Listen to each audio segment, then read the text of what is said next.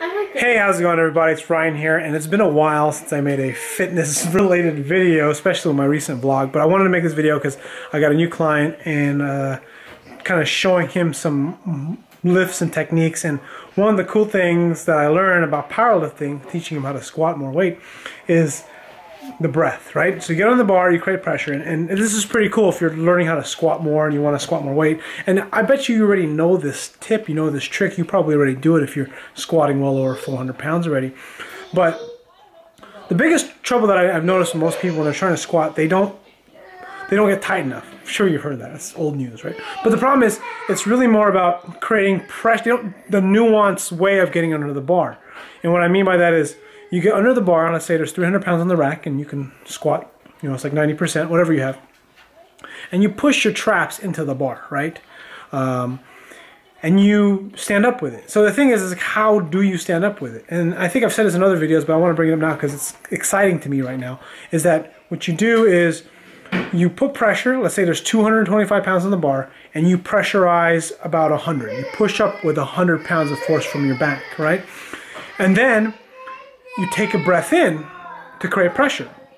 What's funny, what happened to me when I was teaching him this, or just showing it to my client, was the moment I took my breath in, the bar came off the rack. Which is, I don't know if any of you if you have experienced this, please let me know. These are the little things why I love powerlifting, even though I don't powerlift anymore really. But I love these nuanced things about the body. I got under the bar, pressed my back into the bar, creating pressure, getting my hips underneath in the right spot. Take a deep breath in, and the bar comes off the rack, right? Sorry for the crying, but the bar comes off the rack because I've pressurized my body. I've created all this, I've filled my entire body with oxygen to create pressure so that when I squat, oh my God, in the crotch, it's distracting. So when I squat, what happens is, or when I get the bar on my back, I take a breath in, what happens is the bar essentially I create enough pressure to unrack the bar without actually standing up, you know, and that's pretty cool. You know, like I was talking to him and I was telling my clients, like, you know what?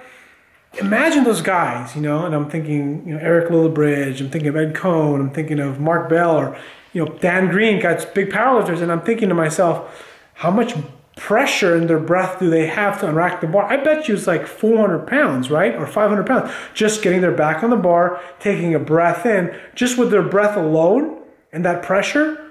So maybe 200 pounds of pressure from their back with another breath in. It's probably 300 or 400 pounds of pressure just to get the bar off the rack. I mean, or of pressure from the breath. I don't know if that makes any sense. Anyways, if you're still interested in lifting and you're still hanging around on my channel, please leave a comment. I'm excited about this because it's these little small, this is the thing I love about lifting, why I remember now, is it's just those small nuances, those small discoveries that you get in your own training. Sure, you watch my videos, you watch other videos, you watch other trainers, clients, experts, world-renowned powerlifters, not me of course, other people.